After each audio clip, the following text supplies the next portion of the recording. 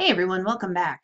So remember last time we were talking a little bit about prediction. Prediction is one of the levels of scientific understanding.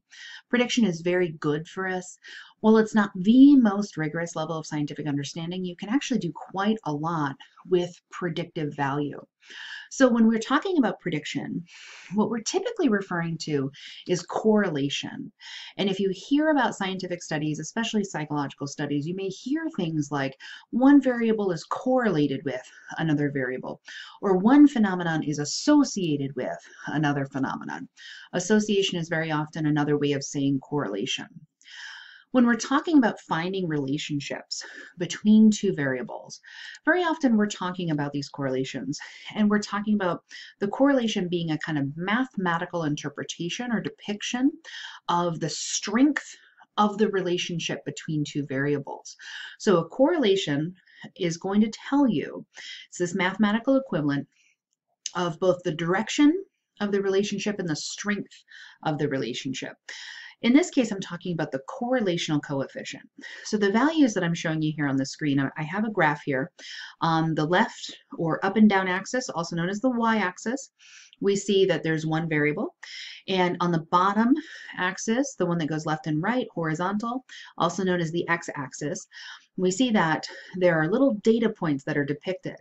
And if you can see this, or if I'm describing this for you, we see that the data starts pretty high early on. And then as you go further into the study, as time goes on or as the x value increases, the y value decreases. So again, we're talking about the level to which one value predicts the other, and we're also talking about a level of directionality. Knowing that correlational coefficient actually allows researchers to be able to communicate to one another and to be able to predict the value of an unknown variable. So while I'm showing you a number of data points in here, I could potentially use something called inferential statistics to infer the value and location of an unknown variable. If I know the x value, I could potentially predict the value of something on the y-axis, even if I didn't collect those data. Now, talking about those relationships and the directionality, we sometimes have these terms that we use, positive correlation and negative correlation. When we say a positive correlation, that's something where when you increase the value on the x-axis, you're going to see a corresponding increase in the value on the y-axis. So as you go to the right, you're also going to go up in the graph. So you tend to see this kind of 45-degree angle originating right there at 0, 0, and kind of going up at a 45-degree angle. A perfect positive correlation. It's going to be depicted as the whole value 1 as a correlational coefficient, means that you can perfectly predict as you go up 1 unit on the x-axis, you're going to go up 1 unit on the y-axis. A negative correlation is kind of the opposite, where when you go up 1 unit on the x-axis, you're actually going to go down a unit on the y-axis. So as one variable increases, the other decreases. A perfect negative correlation is -1. And so again, that's the correlational coefficient. A negative correlation of -1 means that as you go up 1 unit on the x-axis, you go down 1 unit on the y. The closer you get to those whole values 1 and -1, the stronger and more predictive your data are. When we say no correlation, we mean that you just simply can't predict, knowing one variable, what the other variable is going to be. And so no correlation data is actually not super strong for us. And so remember, just super quickly, those correlational coefficients range from -1 to 1. The closer you get to -1 or 1, the stronger your value is going to be. If you have a -1 correlational coefficient, that means you had a perfect negative correlation. If you have a +1 correlational coefficient, you had a perfect positive correlation. As one thing increases, the other increases the same amount.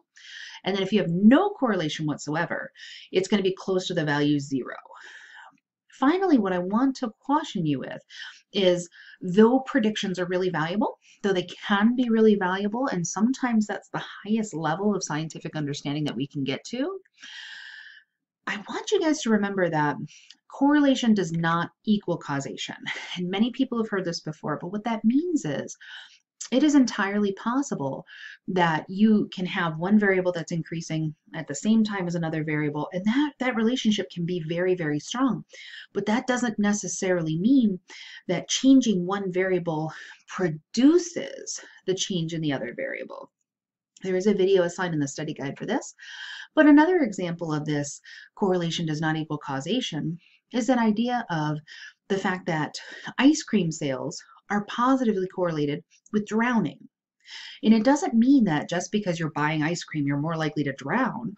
It means that there's a third variable that occurs at the same time. So as the temperature increases, ice cream sales go up.